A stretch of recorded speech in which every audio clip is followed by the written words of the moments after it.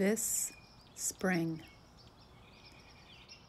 The year we couldn't go out in fancy dresses, wear robes and ribbons, tassels or tuxedos, bonnets or bow ties.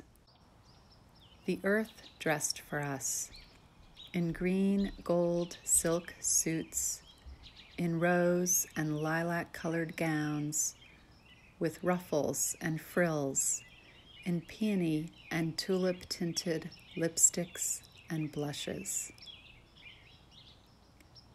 The year we couldn't sing in choirs or cheer at races and games, concerts or ceremonies.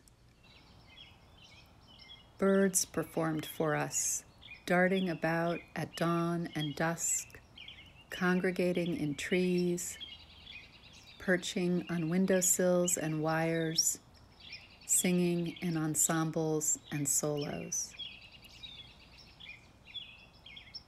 The year we couldn't dance around the maypole at parties or recitals, couldn't touch each other and twirl together.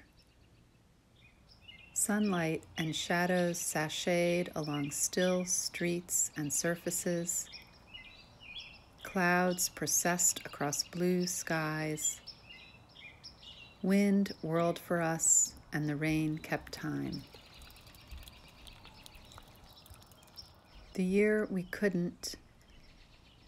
Generous spring dressed for us, sang for us, danced for us. And perhaps we found some solace in its exquisite attire, its lovely melodies, its ethereal arriving.